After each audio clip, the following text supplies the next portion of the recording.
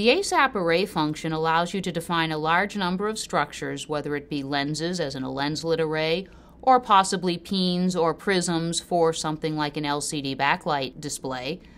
The advantage of using the ASAP array structure is each of the items within the structure, no matter how many, whether it be 10 elements or 1,000,000 elements, as far as ASAP is concerned, it is a single element.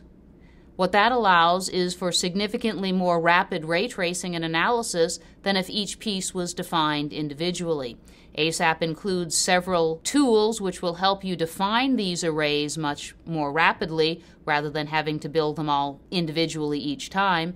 Additionally, the ASAP array structure allows the position of the arrays to be varied in terms of the spacing, either in a defined fashion or in a random fashion. And right now, let's take a look at how easy it is to define a random array of lenslets within ASAP. And all we need to do is define our basic object. In this particular case, it will be an ellipsoidal bump on the surface. And then we simply tell ASAP that we would like to array those structures, and we'll give it a number of rows and columns. We can also choose to apply an exponential spacing change, either increasing or decreasing depending upon whether or not the exponent is greater or less than 1.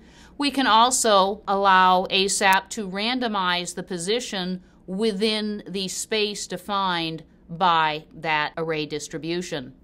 So let's take a look at the output. And here's our lenslet array. And what we see is a 6 by 6 array. The spacing between the lenslets is increasing as we go in this direction and this direction due to the exponent command, but that increase in spacing is randomized via the random function. And again, we can create any number of peens or objects on our array in this fashion, making ASAP the ideal tool to use in LCD backlights and other types of analysis.